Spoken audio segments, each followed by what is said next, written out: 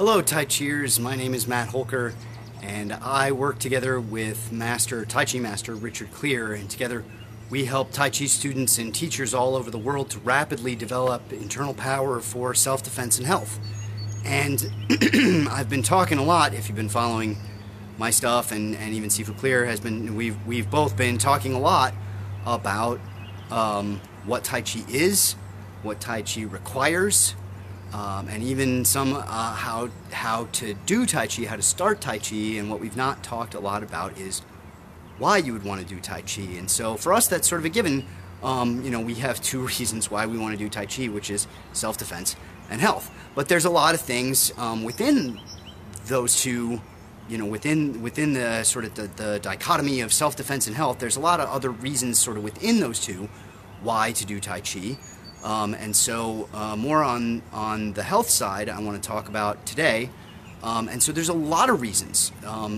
We've already talked some about better balance, better posture, better relaxation, because better balance and better posture allow you to relax more and deeper, and wash away stress and melt it out through the body, which is extremely important for Tai Chi, for both health and internal power.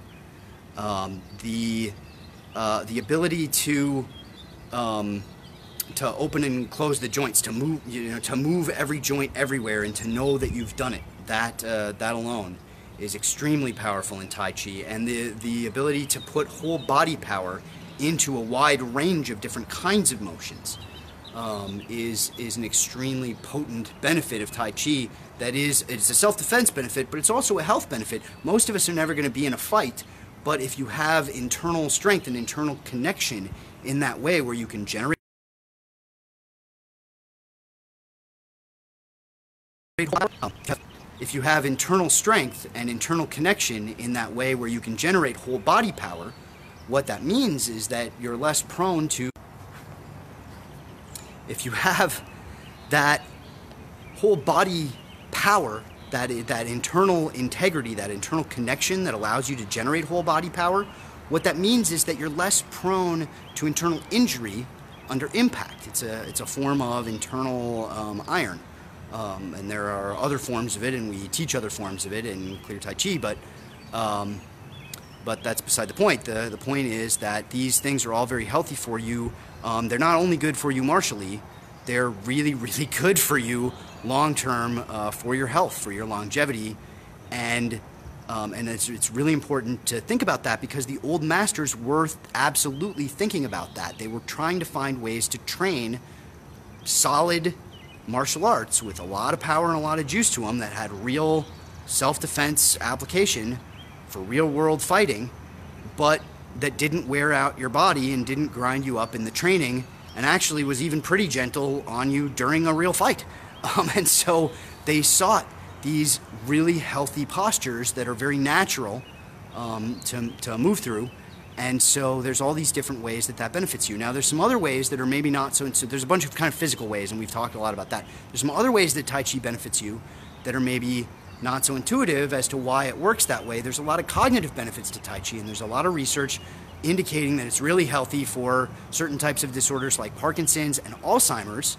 And there's a lot of cognitive benefits to doing Tai Chi as well, and it may not be so obvious why that is, but Tai Chi, if you're really doing the form right, and you're using push hands as a part of it, and you're following basically an outline at least similar to what we kind of recommend in Clear Tai Chi, if you're really following a good curriculum, in other words, you will be using push hands to sort of inform your body, and you'll be using what you learn from the push hands in your form in a wide range of different motions, of different movements. And so you're incorporating all of these health benefits that you get from doing the Tai Chi into your everyday life. And what ends up happening when you do that enough is that you sort of bridge, there's a body-mind connection, and you can sort of bridge that gap. You can sync your mind up with your body by using these kind of big movements and the form and on all of the different positions and all the different motions and all of that stuff. And you sync up your mind into those motions. And then once that bridge has been really, really, really well established that way, from the physical to the mental, then you can turn that around, and you can use that mental feeling, that feeling of the energy movement in your body and through your body and all of that, you can use that to power your body and to fuel your actions on the other side. The other really incredible thing that it does for you, by the way, if you found any of this helpful, you're going to love what you find at taichimadeclear.com, so please check that out. The other really important thing about this, I want to talk a little bit about Sifu Clear's personal story, because you know, you've probably seen some about that at this point. About 2.5 years ago, he broke his back in 4 places, sledding down a hill, and what he thought was a little like jump at the end turned out to be a ditch, and it was basically like hitting a wall, and the hill was very, very steep.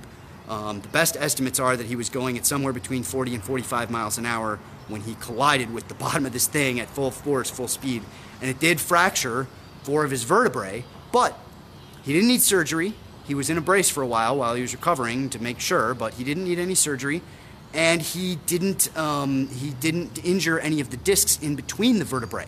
He was good. He didn't injure his legs. He didn't injure any of his soft tissue. He was good for all of that because he had been doing the Tai Chi. And so that's the other lesson I want to give you about this, is that the way Tai Chi works is it works okay for healing yourself up after the fact. If you get all busted up, then, you know, you might need the Tai Chi. And we have a lot of students that come to us that way, and if you're in that condition, you're in that condition, and that's fine. There's nothing you can do about it. But ideally, you start the Tai Chi before you're all busted up, and then it works as a preventative. If Sifu Clear had not been doing the Tai Chi for as long as he has been doing it, and not been focused on internal power as long as he has been, and building those internal connections that way so that he could be strong for that kind of impact, it'd be a different story. He'd be looking at probably paralysis or death. And there's only so much that, you know, that Tai Chi can do for you for paralysis, and there's nothing, you know, nothing physically it can do for you for the death one. And so it's too late for the Tai Chi at that point. The main reason that he made it through the way he did is that he did the Tai Chi before he really needed it. And so that's the ultimate lesson that I kind of want you to walk away from. If you learn nothing else from today's clip, if you take nothing else away from it, is that it should be start the Tai Chi before you think you need it, and learn as much about how the Tai Chi works for things like arthritis, and you know, even Parkinson's and Alzheimer's and cognitive disorders and things that you don't have yet, or you know, aren't dealing with yet, or maybe even your students aren't dealing with yet. Learn about those different things, because the more you learn about those things, the more you understand how Tai Chi really works for health on all its levels, and the more likely you are to actually be able to use it for real to, like, survive a crash. You know, most of us won't actually get into a real life or death fight in our lives, and you know, some of us will, but most of us won't. Statistically, most people will go their whole lives and never be in a real fight like that. But you might be in a car crash, you might, you know, be on the wrong hill and crash into the bottom, the wrong speed, and that kind of stuff. You know, you never know when those kinds of impacts and from those kinds of accidents could happen. And the Tai Chi, if you've been doing it before that, is great for allowing you to wash it out, absorb it, be strong for it, but and internally connected, so that it doesn't really land in you. And if it does land in you, that it does it as minimally as it possibly can. You know, it broke his back in 4 places, but the vertebrae easily, the way that they were cracked, they could have shattered. But his whatever little bit of bone marrow there is, and that kind of puffier material, that kind of more gelatinous material that's in the inside of bones, whatever little bit is in vertebrae, his is so strong and healthy and pulpy that it held the hard part of the bones that had cracked together. And so it allowed him to go without even having to have surgery, where a lot of people it would have shattered and maybe other things would have ensued. And so, so again, if you found any of this helpful, I appreciate you watching. Thank you so much for bearing with me here as I kind of talk about the health benefits of Tai Chi and why to do Tai Chi, and kind of how to get the most out of the healthy parts of Tai Chi for whatever you're trying to get out of the health benefits. If it's better balance, better blood pressure, better cognition, better whatever, the primary way to get those things, the best way, if you can, if you're in the position to do it, is start Tai Chi before you need it for those things, and then it's a lot easier. It's a lot easier to use it as a preventative. And if for some reason you develop those conditions, it's so much easier to apply the Tai Chi to help with relief for those things if you have started before you develop the symptoms. So please take that for what it's worth. Again, if you've enjoyed this, head to taichimadeclear.com. I really appreciate you all watching. More next time. And again, don't forget taichimadeclear.com. If you like anything you found here, you're gonna love what you find over there. I'll talk to you later. Take care.